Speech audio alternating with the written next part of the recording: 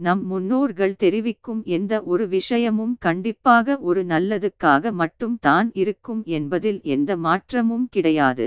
அந்த வகையில் விளக்கு ஏற்றியவுடன் வீட்டை பெருக்க கூடாது என நம் முன்னோர்கள் தெரிவித்துள்ளதை நாம் கேள்விப்பட்டிருப்போம்.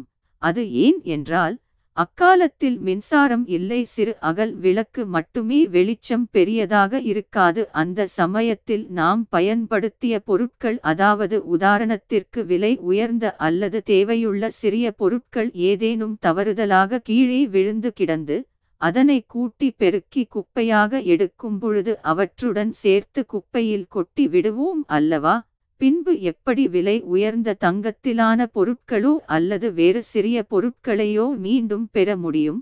இதனையெல்லாம் தவிர்ப்பதற்காகத்தான் பகல் நேரத்தில் செய்தால் ஒருவேளை நம் கண்களுக்கு புலப்படும். எனவே மாலையில் கூட்டிப் பெருக்குதல் கூடாது என நம் முன்னோர்கள் சொல்லி சென்றுள்ளனர். இதனைத்தான் விளக்கு வைத்த உடன் வீடு கூட்டி பெருக்கினால் மகாலட்சுமி வீட்டை விட்டு போய்விடும் என்று கூறி வைத்தனர் என்பது குறிப்பிடத்தக்கது. நாம் பொன்னும் பொருளையும் தானே மகா லட்சுமி என்கிறோமதனால் தான் மாலை நேரத்தில் விலை உயர்ந்த பொருட்கள் தொலைந்து விடக்கூடாது என்பதற்காக விளக்கு ஏற்றியவுடன் வீட்டை பெருக்க கூடாது என சொல்லி உள்ளனர்.